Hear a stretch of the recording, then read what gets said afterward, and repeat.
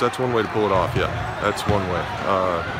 Just one of those nights. Shots aren't going down. Little things aren't going our way. Ball doesn't bounce our way, and you got to persevere. You got to find a way. And we did enough to stay in it and give ourselves a chance at the end. And luckily, the one shot that went down was the one we needed. I did drop a ball screen for him and Connor. I think I told him to go lay it up, though. He decided to pull it up. He decided to pull it up. Yeah.